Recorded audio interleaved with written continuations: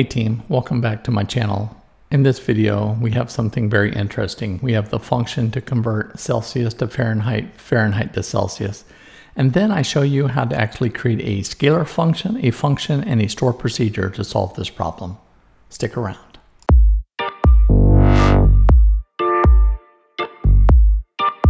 In our first example, we're going to convert Celsius to Fahrenheit. Notice the formula is Celsius times 1.8 plus 32. So 0 is 32 Fahrenheit. 10 is 50 Fahrenheit. Cool. And notice we declared this time as a real. In this example, we're going to be using decimal 51, and we're going to compute Celsius now. Notice that we're saying Fahrenheit of 100 minus 32 divided by 1.8. Let's calculate that. And notice 100 is 37. And if we say 32 Fahrenheit is 0 in Celsius.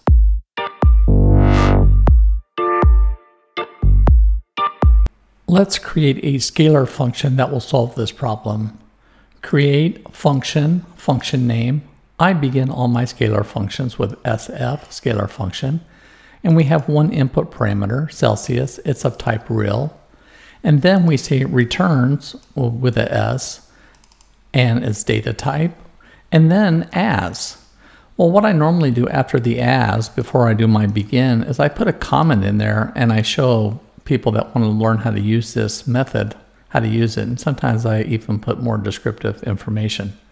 And then here's our actual function. Notice we say return at Fahrenheit. Fahrenheit is defined as real and the return value is real.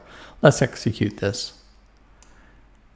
It's been executed, and then we can actually execute this code on lines 10 to 12. And notice the value is 59. Excellent.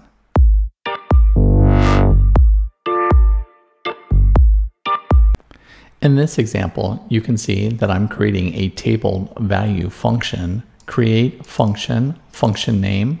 I have one input parameter at Celsius, and it will return a table, and its name is at table. This table is defined to have one column called Fahrenheit. So I come down to begin and I declare my variable, and then I do the math. And then after it renders me the Fahrenheit, I insert that into this table, and then I return the table. Let's execute this function. And you can see that was successful. Here you can see I have some sample code on how to execute a table valued function. Declare a variable. I'm going to set 15 to be Celsius, and then I'm going to say select star from that function. Let's highlight this and execute it. Execute. And notice my value is 59. And there you have it.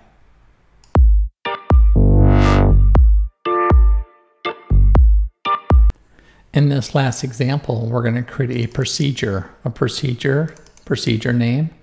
My input parameter is the Celsius, a subtype real.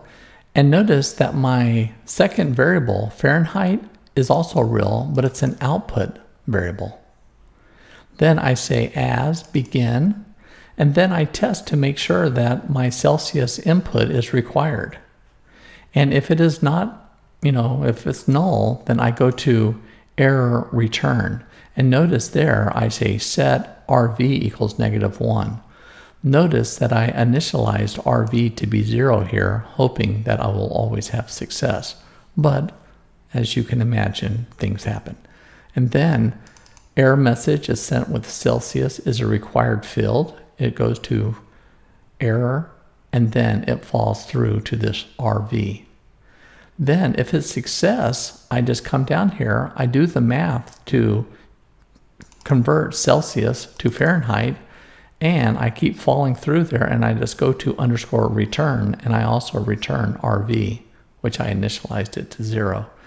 Notice that set at RV is the name of my output variable through my parameters. And let's go ahead and create this store procedure. when we create it. Excellent, is now created.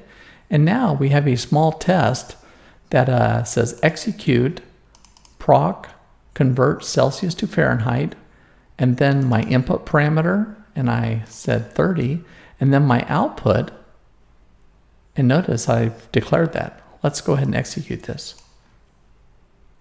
Execute, and let's take a look at the output that I just received, and it is 86. And there you have it.